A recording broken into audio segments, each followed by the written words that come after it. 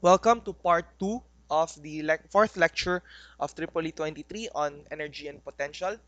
In this part of the lecture, we'll be discussing and I'll be introducing to you the concept of potential and potential difference. So let's recall first then that the work done when moving charge Q from point A to point B is this expression. Okay, so let's examine that. The work from A to B is equal to negative of the charge times the line integral of your electric field to your path or differential path from point A to point B. Excuse me. The potential difference between the 2 points, so let's define that, is basically just the work done by an external source, okay, which is this expression already.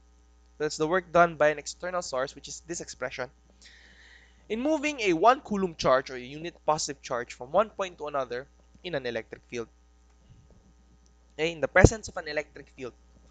Therefore, it's just basically when we want to get the potential difference between your point A and point B, okay, it's just the work from A to B, sorry, from B to A divided by Q, which is this expression right here. So don't get confused when dealing with work and potential, okay? Because in reality, your subscript for work and potential are actually swapped. Like, when you are getting the potential difference between 2 points A and B, you're assuming that the charge moved from B to A. Okay? The potential difference, let me reiterate and emphasize, when we're getting the potential difference between 2 points A and B, or that's represented as V sub AB, excuse me, we're looking at the movement from your point B to point A. Okay? We're looking at the movement from point B to point A. So VAB is actually WBA, or the work from point B to point A, divided by Q, which is equal to this expression right here. The SI unit of the potential difference, or in this case, another name for that is voltage, which you are all familiar with, is volt. And 1 volt is 1 joule per coulomb. For example, given your line charge density oriented on the z-axis, okay, with linear charge density rho L, determine the potential difference between point A and point B, where we move the point radially inwards. Okay, recall that the work is equal to this expression. Okay, this is the electric field due to the line charge, and this is your path differential, your differential path, and you get this expression after integration.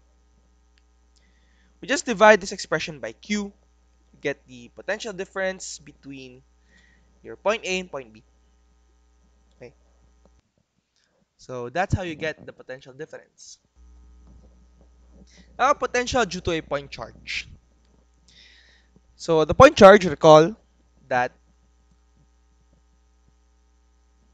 the electric field is this expression. We choose a differential length, dr hat. Why? It's because these 2 points are actually part of a radial line, okay? Which means it's aligned with the origin.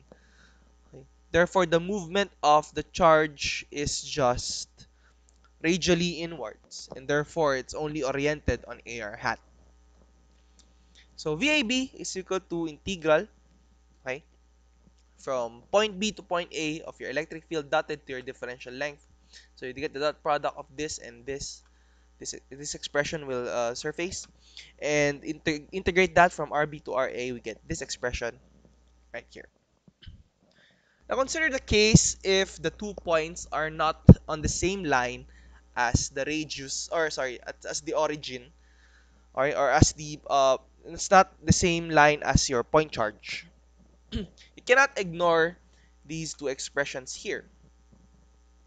Okay, Cannot ignore these two expressions because they are not aligned with AR hat. Therefore, your direction is generally along AR hat, A theta hat, and A phi hat.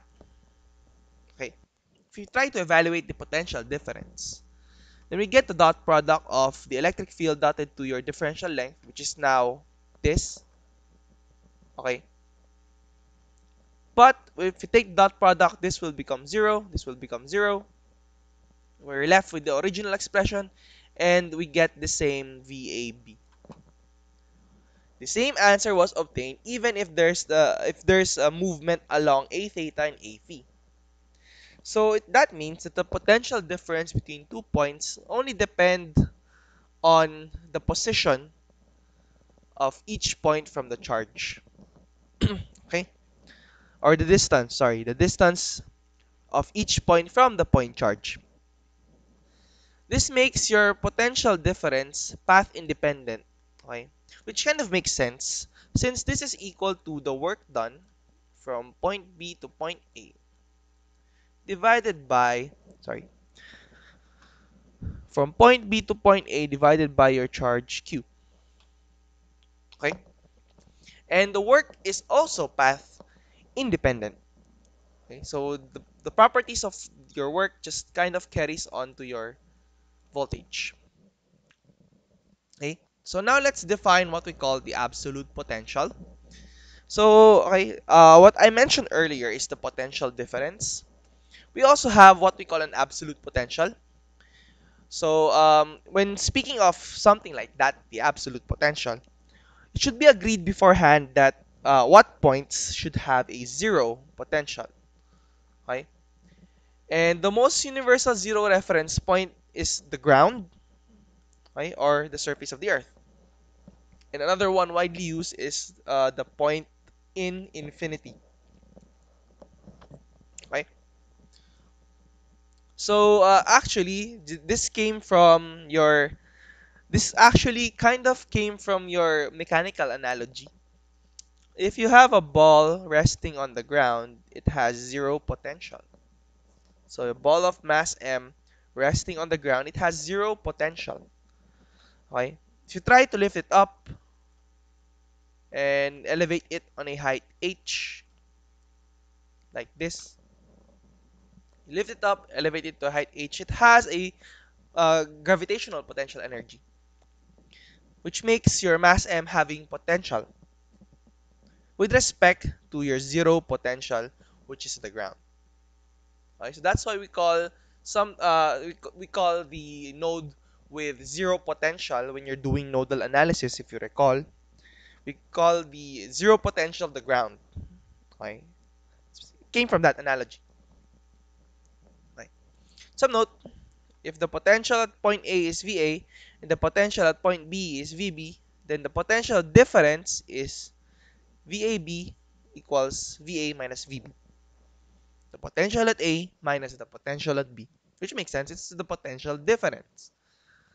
For a point charge, for a point charge, recall we have this expression.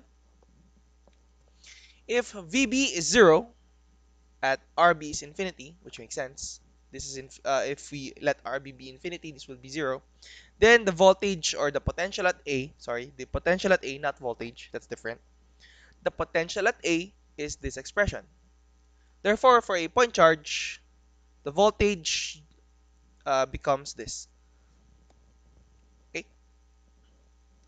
So note that this function of your potential is actually a scalar field, has no direction. Okay. It's the result of your dot product, and work is scalar. So potential was derived from work. Therefore, your potential field is actually a scalar field. If a specific zero reference is not defined, a convenient way to express your potential field is adding a constant C1, which if you take the potential difference actually disappears. Okay? And that C1, that constant, may be selected such that your voltage is 0 at a particular value of R, or a particular position R. Okay? With that in mind, we now go to the concept of what we call an equipotential surface. So it's actually a surface composed of all points in the same space having the same potential value.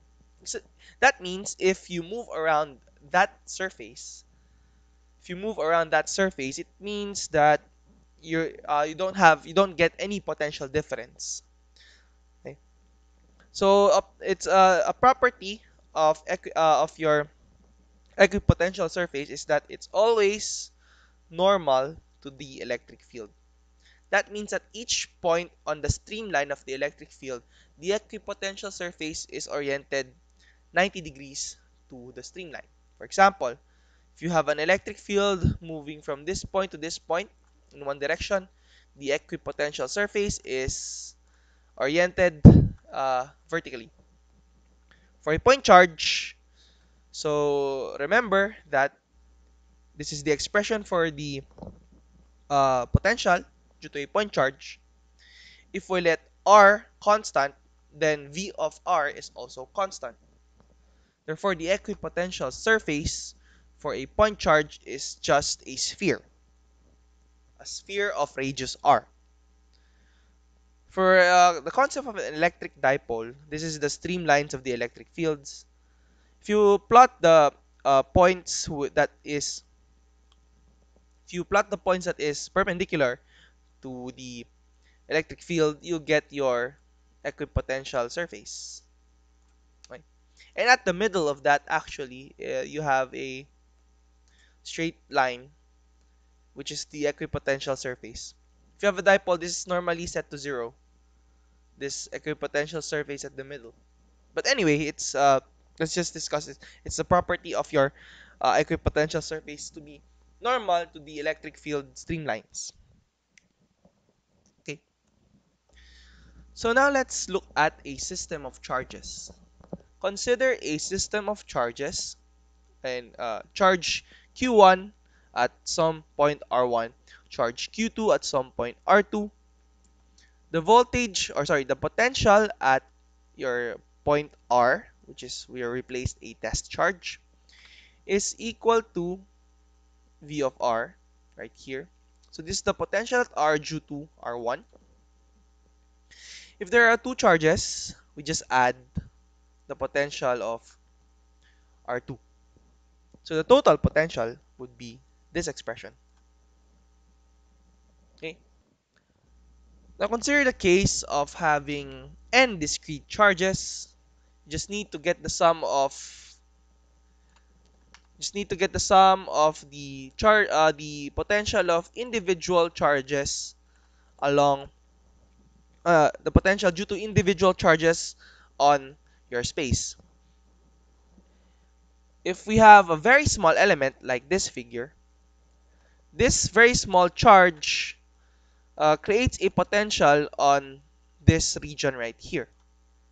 And you add all that small charges along, so they also have a contribution to the potential. Okay, so you add them all up, you get your potential at this point in space. Okay, so how do you add all that? Well, just integrate that. Integrate that if it's a volume density, integrate that in the volume. If it's a surface density, integrate that with the surface. If it's a line density, integrate that over the line. Okay? So that's how you get the potential due to a scalar quantity. Oh, sorry. Sorry, I was thinking of another thing. That's how you get the potential of your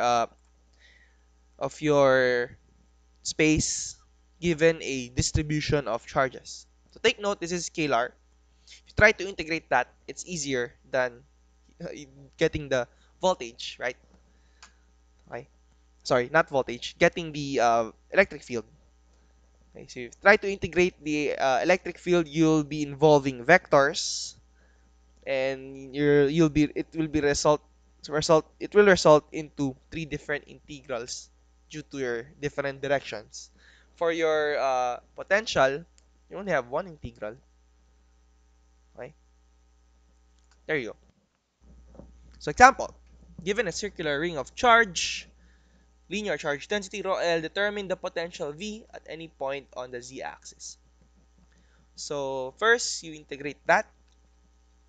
Okay, your dl is along the path of the ring, so that's AdV. Okay, so rho L is the charge density, and your distance between this point to this point. Okay, the distance between this point to this point, well, you can get the norm of the distance vector from here to here, which is equal to the square root of a squared plus z squared, and this is now your integral. Okay, so solve the integral. Well, you just need to integrate it over phi, and since there are no terms dependent to phi, all of these are constants with respect to phi, and you can get your potential potential field expression, this one. The very point far away from the origin, VR may be reduced to a potential field of a point charge. Okay? So I've shown that in the previous lecture, where you have a circular, we got the electric field of a circular ring of charge. Okay? When we let your z be very large compared to a, this expression becomes your point charge form. Okay? So it's also similar to your voltage field or potential field.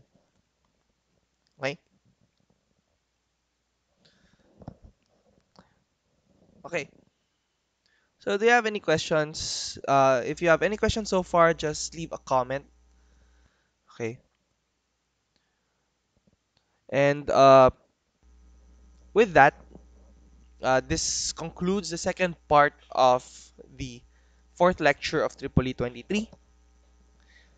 And let's discuss. If you have any questions, again, just comment or send me an email. Or if you want to meet with me personally, you can set a consultation. Okay. My consultation hours are in the syllabus. And I'll see you when I see you.